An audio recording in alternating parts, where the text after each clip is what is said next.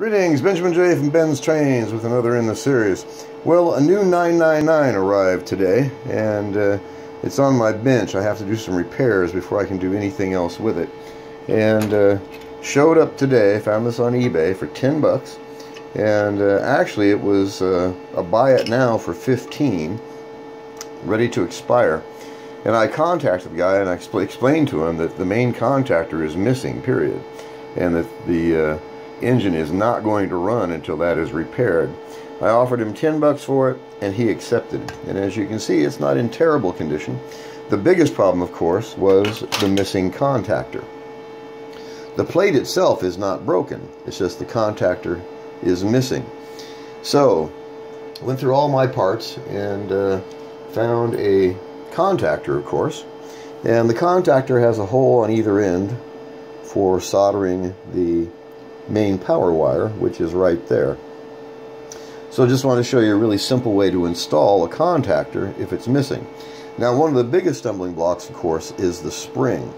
Now you go up to Ace Hardware and you can go through their springs and you can find these really light wire springs. Now there's two kinds of springs. There's compression springs and there's extension springs. This is a compression spring. Really, really light wire. So I looked through what they had and chose this one simply because it's smaller. You can see how light this is. And I've already used this several times. It was about probably the same length as the other one. And so you need about 4 coils off of this spring. So you just count up 1, 2, 3, 4. Take a pair of nippy cutters and cut that spring off, and you have a replacement spring for the contactor. Now, to put this contactor on, you have to be careful that you don't break the plate off, and it's really simple to do this. So before I install this, I want to clean off the copper so we can solder to it. So I'm using a razor blade, as you see, and just get all the oxide off of the contactor itself so the solder can stick to this. And it's really hard to solder to copper that's covered with oxide.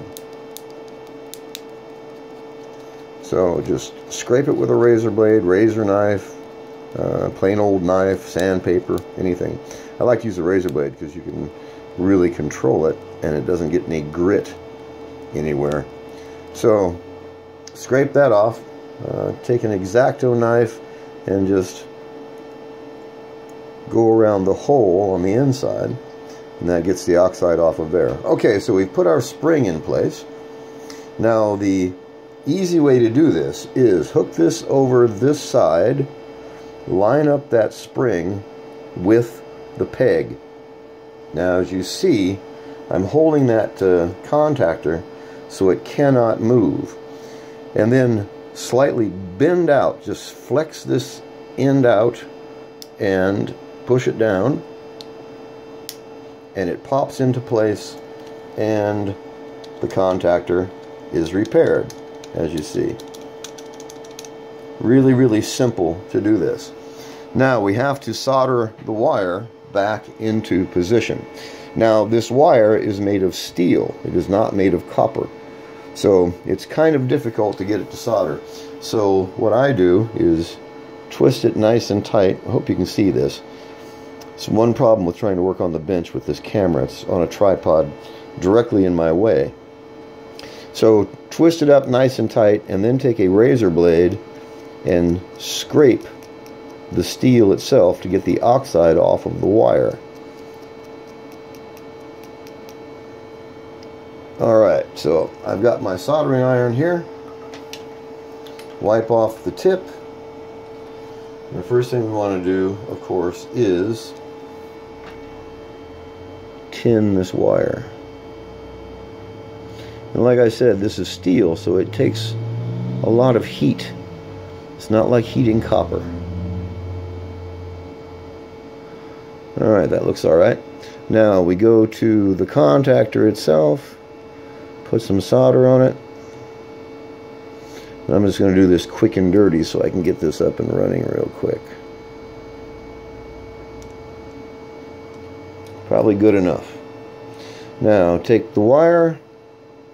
I'm very likely going to have to hold this with a pair of hemostats, so let's try this. Melt it. See if you can stick it into the hole.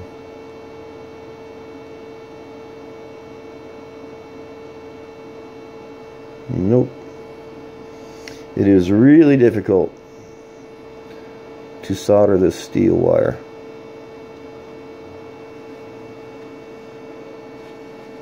And it gets really hot to hold it. That's probably good enough for testing it. Alright, so we've got the contactor repaired, and it's going to be interesting to see how this goes. So let me unplug my soldering iron, and I have a small transformer, test transformer. And let's see if we can maybe raise this up a bit. Doing this on my bench, as you see.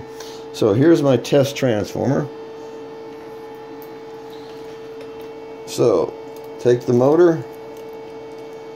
One wire goes to the frame, one wire goes to the contactor, and the motor is running.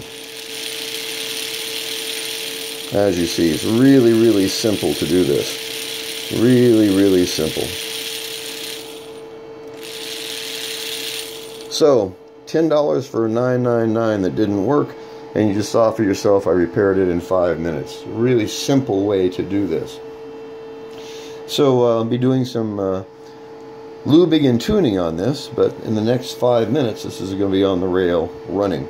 But I just wanted to do a video on replacing this contactor. It's really simple to do it, and it's just a matter of finding the correct spring or a spring that will fit it and fit it well. And I might take one more coil off of that one, we'll see, and see how this is going to run. So I'll transfer this over to the rail in the train room and pick this video up from there. So I just wanted to do a quick video on that contactor. So as always, if you have any questions, feel free to drop me an email, BENZTRAINZ@gmail.com. And as always, thank you for watching.